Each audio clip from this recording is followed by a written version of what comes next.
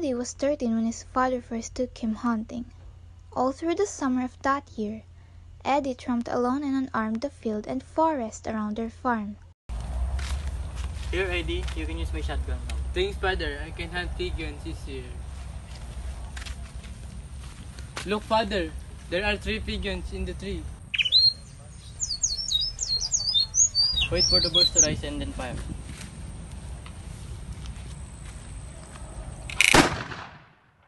Yes, I hit it, father. Good shot, Eddie.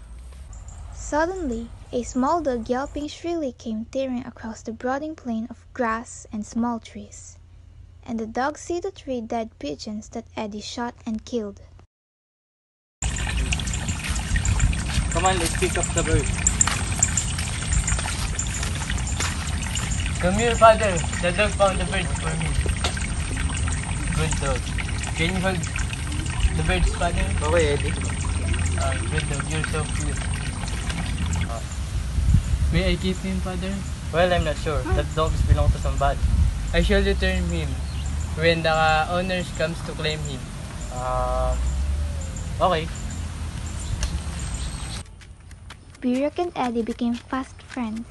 Every afternoon after school, they would went to chase squirrels or to the bank of the river, which was fenced by tall, blade-sharp reeds to flush knives.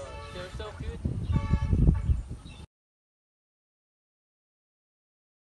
Birak scrumped off and Eddie's sister flung the stick at him. Then she turned about and she saw Eddie. Why, sister? That dog destroyed my slippers again. I don't want to see that dog in the house again. I'll tell Berto to kill that dog if I see it around here again. Eddie's sister was the meanest creature that he knew. She was 8 when Eddie was born, the day that their mother died. A doll was cradled in the box. It was his sister's playhouse, and he remembered that she told him to keep out of it. Eddie picked up the doll. It was slight, but it had hard, unflexing limbs. He tried to bend one of the legs.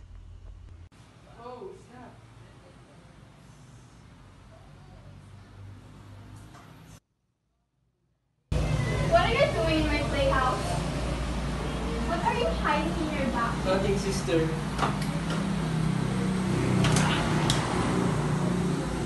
This is my dog. Why did you break it? Sorry, sister.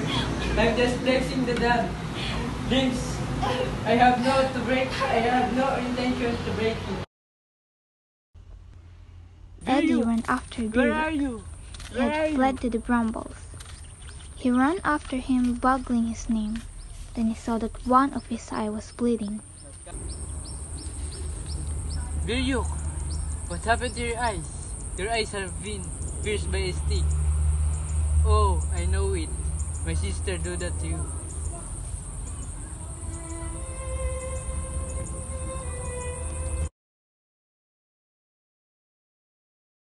Eddie saw Berto in the shade of a tree, splitting woods.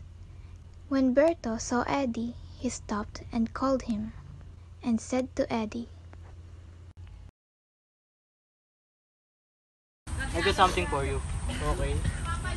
I know you know this. It's a large centipede and it's red.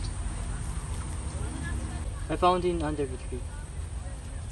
I'm gonna chop with a stick it. I could carry it dead. I did not kill him because I knew you would like it. Yes, you're right. the centipede did not move. Eddie Why, wrapped Eddie? it in a handkerchief.